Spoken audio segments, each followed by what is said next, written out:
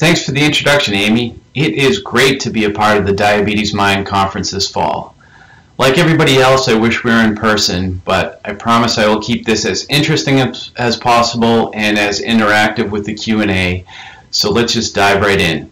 So I think when we originally dreamt up this presentation, we were talking about 40 plus companies, and now we're already over 50. So really exciting to see this area of technology continue to expand just over the course of the last few months. So I think many of you may have seen this picture before, but this is the papal inauguration in 2005. As you can take a look in the crowd, you only see one smartphone really pictured in the bottom corner here. But this was the point when smartphones were just about ready to take off and explode worldwide. And you can see the difference by 2013. Everybody has a smartphone out. We are on a similar cusp with CGM technology. It is a really exciting period of time to be in right now. And we're going to talk a lot about some of these new technologies and how this is really going to revolutionize the CGM space going forward. So today I want to talk about a few areas. The first is, how has the market evolved and where do we see it going in the future? Then I want to spend a few minutes highlighting some of the interesting technologies that are in development, and then kind of pull it all together and talk about where we see the market headed in 2023 and beyond. So I think many of you know that the worldwide markets, as you can see pictured here, are predominantly dominated by Dexcom, Libre, as well as Medtronic. In Europe, we see a few new entrants in terms of Glucobend and Medtrum, so really interested to see how those technologies will continue to evolve. But for now, we really see the market being dominated by those three big players in the US, with Senseonics making some inroads as well. The really exciting thing that we've seen, though, from our HCP research over the course of the last year or so has been the progression and uptake of CGM technologies. As you can see pictured here, the last 3 years of surveys, there have been some incredible advancements in terms of utilization of CGM. But the really exciting thing to me is looking at 2023 and beyond, where we see explosive growth from both patients as well as clinicians. Now, we know one of the big gating factors has historically been the payers. This group moves a little bit slower as they need to, as they evaluate cost efficacy benefits for millions and millions of people across the US. We see that they are still kind of focused on a reduction in A1C as their primary metric, but thankfully they're continuing to evolve and look at the data and see some of these other metrics like time and range as equally important.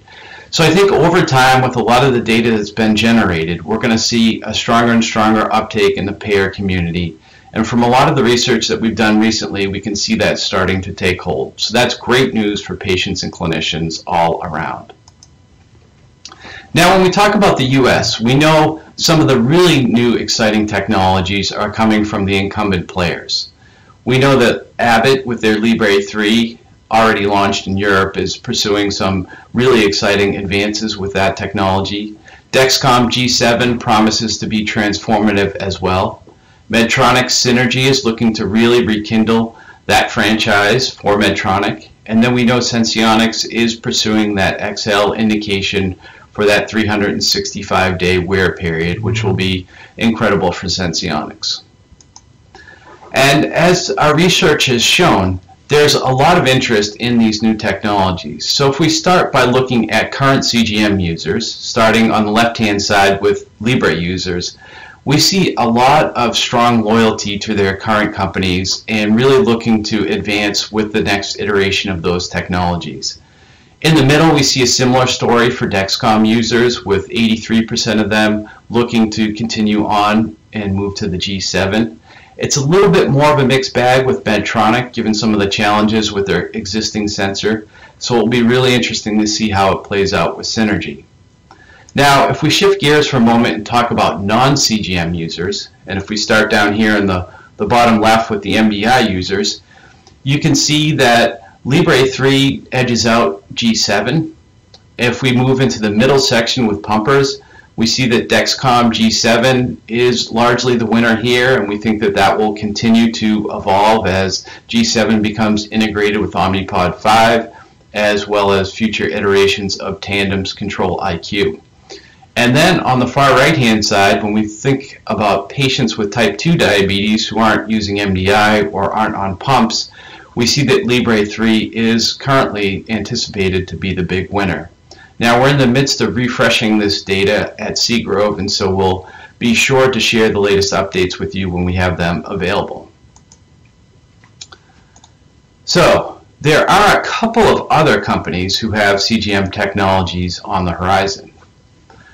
Well, truth be told, it's more than a couple. It's really incredible to see the development in this space. There are so many companies pursuing solutions here that are better for patients and clinicians.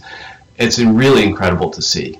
So when you look at the breadth of technologies that are in development, how do we start to analyze these?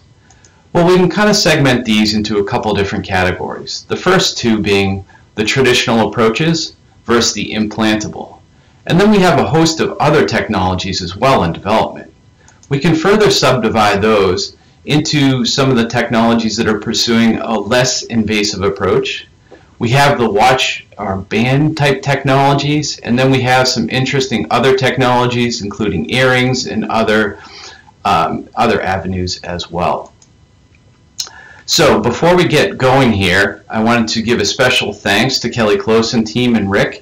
At Seagrove, I think we had identified 41 CGM startups in various degrees of development over the last year.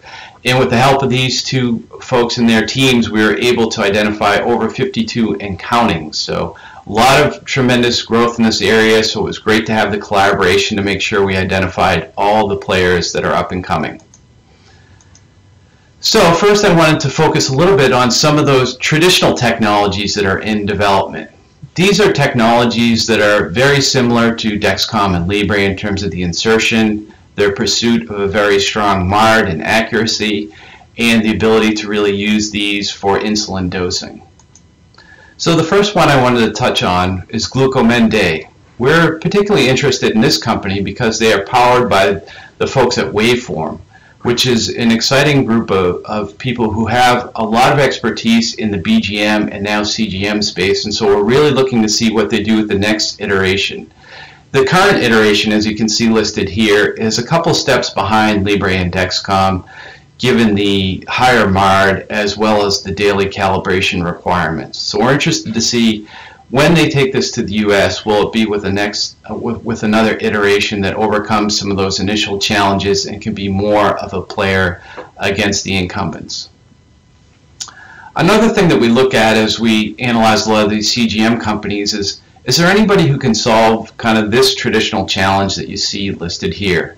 While it's great to have the pump technology and CGM technology, I can't tell you how many times when I was at Insulet I heard, can't you just combine these two into one device and have just one item to wear? And so we pursued a lot of different angles when I was there, and companies are continuing to do this out in the marketplace today. A lot of companies are pursuing what they call a snakebite technology, which is really two insertions within one device. So just a little hint, anybody who's using the snakebite terminology, that is not very patient friendly. So if you need some help with your marketing, please come to Seagrove. We'd be happy to help steer you away from using terminology like snakebite. But in any event, some folks are continuing to pursue that path with that dual insertion in a single device. But Pacific Diabetes has really taken it to the next level in pursuit of that, quote, holy grail of pump and CGM combinations. They're really looking to develop a single device and a single insertion. So what they've been able to do is really pursue a technology that has a hollow cannula that is basically wrapped in a CGM sensing technology. What their studies have shown is that a lot of the challenge with having a CGM and insulin delivery co-located is the interference that the insulin causes. And it's not just the insulin, but it's in particular the preservatives in the insulin. So there were really two solutions. One is remove the preservatives, which is not going to happen, or develop a system that can get around the interference with those preservatives. And that's what they've done with this redox mediator technology. So it's really interesting technology that allows that co-location of a CGM as well as insulin delivery. So really excited to see where they're able to take this technology over the next few years. One tip or suggestion I would give them, and maybe it's just my personal bias, is that you can see the device pictured on the far right here. It would be nice if you could remove the tube with that. Just a suggestion. So now let's talk about the implantable devices. These are really looking to build on the great technology that Senseonics has developed, that concept. So if we start out with Glysense, we know one of the big limiters with the Eversense uptake has been the wear period. So Glysense is really looking to develop this 2-year implantable. So it's a great technology to be able to use for 2 years. The other really interesting thing is that there's no reader or anything that has to be worn on body. It's totally encapsulated in the device. So really excited to see where they take this technology. About a year ago they received some additional funding, but I haven't seen many updates lately, so hopefully we'll hear more about them in the coming months. Another implantable being pursued is by a company called Indigo, and they're pursuing what they call a CMM technology, which really means that they're going to focus not just on glucose measurement, but they're also going to be focusing on other analytes as well. And they use nanophotonics technology, which is really a pretty cool technology. Basically, they use measurements of the absorption of light in an individual's interstitial fluid to really measure the quantities of metabolites and then being able to report out on them. So really interesting technology. Will be interesting to see which analytes they pursue first and what the path is for development thereafter. Now if we move to the less invasive wellness category, potential wellness category, these are devices that, as the name suggests, they don't have the traditional insertion technique, and they may be pursuing a strategy where they're geared more towards health and wellness, meaning they don't have to have as strong accuracy. But others are also pursuing strong accuracy, so it'll be interesting to see how this space evolves in particular. So Seagrove has been following a number of different companies in this area for the last few years, and I wanted to highlight a couple of them. The first is a company called Numara. And so Numara is really working with a rechargeable device that can help keep the cost down, and they have a daily disposable sensor. So one of the things that really makes this sensor unique is the application process. As you can see, it's a very simple application. It's basically like putting a sticker, if you will, on and then having the device reader overlaid on top of that. So very simple insertion, which really makes it more viable for a daily application type process. The other neat thing about Numara is they're really combining the CGM technology with their sugar beet application, which is really a diabetes management and coaching service that can enhance the way people use CGM. And you'll see a lot of these companies in this area are really focusing on that combination of CGM as well as the coaching application. Another one that's really exciting is OneDrop. OneDrop has made some great strides over the last few years in terms of coaching, self-management, and with their OneDrop application focused primarily in the type 2 diabetes space. And recently they announced that they're pursuing a biosensor development that can really do a number of different things. The first will be focused on glucose measurement, but then they also have a number of other interesting analytes that they're going to pursue. So this again is a flexible wear, so you're not having to have a device on necessarily for 10 or 14 days. It can be a lot more flexible. Existing CGM users may cringe at that, the additional potential burden, while others are really excited about that, maybe people who have skin irritation or other issues. And the nice thing about the OneDrop system is that they're also looking to combine that sensing capability with a lot of that coaching service as well. So really interested to see where they take this technology. Another company that we've been following for a number of years is BioLink. They have developed this microarray of biosensors. You can see pictured here the small chip, the third kind of image down from the top here. So this is a really exciting technology that's going to measure the interstitial fluid glucose levels just under the skin. And as you can see on the right-hand side, the insertion is intended to be kind of more of a push onto the skin, where there's just a small insertion, if you will, underneath the skin. So very simple application process. Now, we've been following BioLink for a while, and we heard rumors about a year ago about some challenges with funding and so forth. But we are really excited to say that in early November they raised $100 million, so an incredible investment here in the company. A number of companies as well as not-for-profits like JDRF have invested, Essentia has invested, so it'll be really interesting to see how quickly they can translate this funding into advances in this space. So really looking forward to see more recent accuracy data as well as their development pathway ahead. Finally, if we take a look at some of the other technologies in development with watch bands, earrings, others, some of the information on these is a little scant, so we're really interested to see more about these technologies. In fact, today we have the opportunity to hear from Know Labs, so I won't steal their thunder, and nor would I have the expertise to do so. So we'll highlight a couple of the other companies that are further along in development as well. So we have Graphware that measures molecules. They're focused on glucose. They measure these on the surface of their skin using their wearable technology. You can see pictured here they have a watch type device, and then you can also use it as a patch as well. And they are again looking to combine this with an app service. And so details on how the technology works aren't readily available, so we're interested to see how the pursuit of this technology goes. Another really interesting technology is Movano. They're using radio frequency to do similar measurements at the surface of the skin. You can see how small their sensor device is and the potential to incorporate it into wearables like you see pictured here. So this is another really interesting space. This has the potential to really enhance the use of CGM outside of the traditional intensively managed people with diabetes, and even moving further and further into that health and wellness space.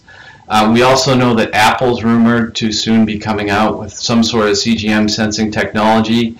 We're not sure how valid those rumors are, but they're continuing to pursue as well. So that would be incredible to see that technology advance. So as you can see, there are a ton of companies in development with some exciting things, and we've kind of looked at this in a few different horizons. You have your current day sensors and competition on the far left-hand side. We see the next 2 years kind of as a lot of competitive plays focused on not only a similar accuracy, but also making these devices more wearable, more user-friendly. And then finally, we see things evolving into that health and wellness space where maybe accuracy isn't as important, and really pursuing a lot of lifestyle improvement. So a lot of exciting things happening in this front. And if you kind of put it all together, you can see some of our expectations over the next few years. We see incredible growth happening in this space.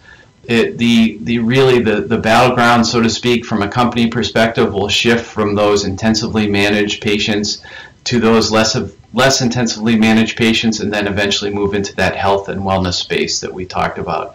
So really exciting time now. And just in closing, I'd like to bring you back to how I started this discussion with the absolute explosion of smartphones, around the year 2013 and a little bit prior to that. And I think we're truly on the cusp of that in the CGM space. And so I think all of us look forward to the point in time when CGMs become as ubiquitous as the other technologies like smartphones, when everybody has access to it, whether they have diabetes or they're using it as a health and wellness application. So exciting things happening in this space. We really look forward to the future of CGM. Thank you very much.